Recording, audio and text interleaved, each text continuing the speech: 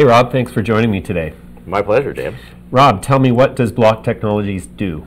Blok Technologies is a publicly traded company. We focus on blockchain applications and investing in emerging technologies in the blockchain space. Okay, so this is not crypto blockchain, this is real world application, and in what sector, what segment, what industry? Yeah, absolutely. It's quite different than cryptocurrency. What we're focusing on is the underlying technology in blockchain and building applications for to meet business requirements and business opportunities. So our initial focus is in the legal cannabis industry in Canada. Cannabis and blockchain. Cannabis and blockchain, yes, exactly. And we are building a supply chain management ecosystem for the legal cannabis industry. So seed to sale type stuff. Exactly. So genetics tracking. Yeah. So verifying the transactions that are happening through the supply chain, initially starting with licensed producers, to make sure that they're meeting regulatory requirements and that they have the ability to track the flow of goods through in an immutable way through their system. And how does it make money? It makes money through essentially processing fees that are taken at various points along the supply chain whenever there's value exchange, and also, of course, because we're capturing a lot of data in the system, we'll be monetizing the data as well.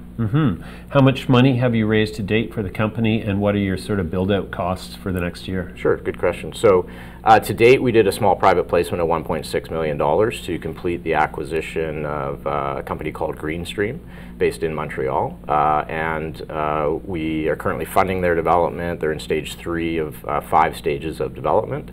And we'll be doing another capital raise in the coming weeks as well to not only complete the application development, but also make other investments in the industry. Okay, and what does the revenue landscape look like going out 12 months, 24 months? Very strong. So as you know, the legalized cannabis industry is very much growing. It will be coming on stream here in July. No pun intended. Yeah, no pun intended, exactly. It'll be coming on stream here in July. The industry is projected to do about $22 billion in revenue over its first few years, and we'll be taking a portion of that in our transaction fees. So our projections are very, very strong, growing into the hundreds of millions of dollars, not only in the Greenstream application, but also other industries that we'll be growing into to develop supply chain management systems. So from where you sit, the valuation in all things blockchain and all things crypto, which at this point seem irrevocably intertwined, right. Do you think there's a point in the future where real world applications for blockchain that are not involved with cryptocurrency, such as yours, are going to separate?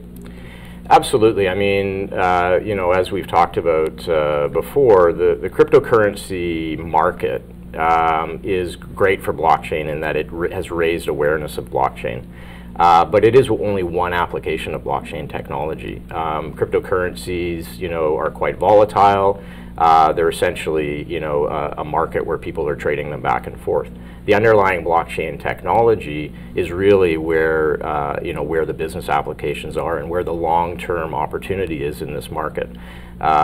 Just like the advent of the internet, what came out at the end of that were companies that had applications that were able to monetize, and they were providing solutions to people that were operating, that were utilizing the internet for their purposes. So with our distributed ledger technologies, which is really what we're focusing on, we plan to build out a product suite that serves the needs of different industries that, that have need for supply chain management, that have need for secure transaction processing, identity verification, these sorts of things. That's really the true benefit of blockchain. Okay.